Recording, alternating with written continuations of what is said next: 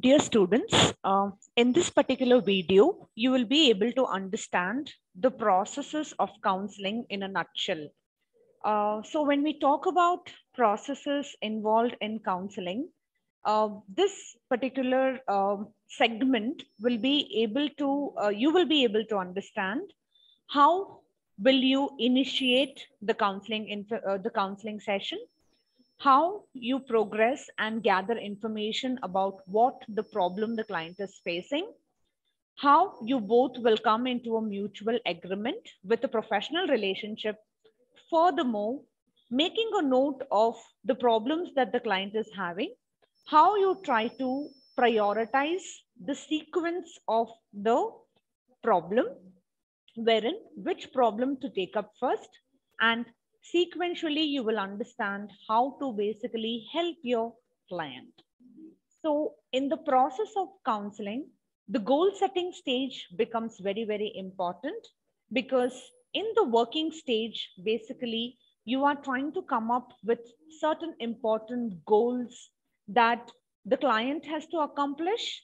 And as a counselor, you will help the client to basically, you will help the client to basically come up with, the alternate um, pathways as to how they are going to look at the problem that they are facing.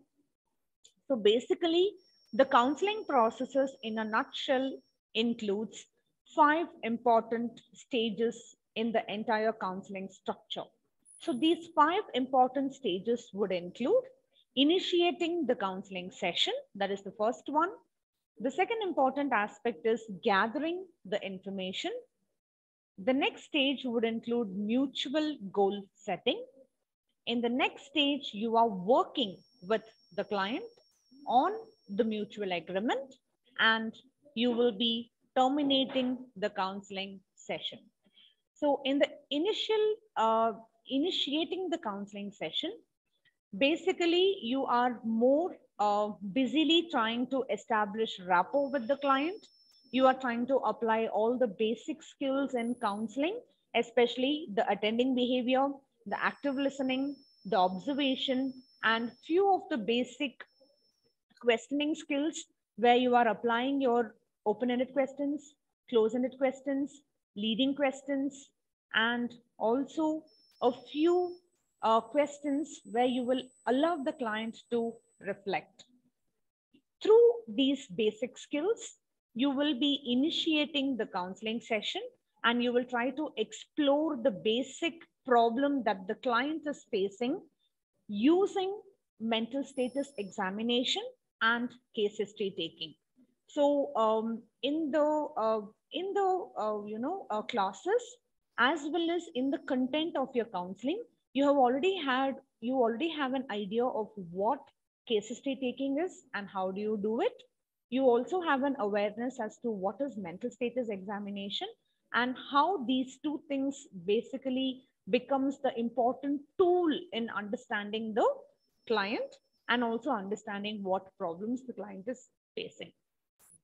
In the second step, you are trying to gather information. So you are trying to gather information as to what are the possible positive asset search that the client is having. So what are the client's strengths? What are the client's positive aspects? What are the environmental support or what are the social support that the client is having? Yeah, and through the story narration, you may have to divide what are the major concerns the client is having. So prioritizing each of those problems. Apart from that, you are also trying to, identify what are the major positive assets search, like I already told you earlier. Once you jot down all this information, you both can come up with a mutual goal setting stage. So in the mutual goal setting stage, you are trying to pick up each of the problem that the client is facing, and we will try to apply an appropriate technique that is required in the counseling process.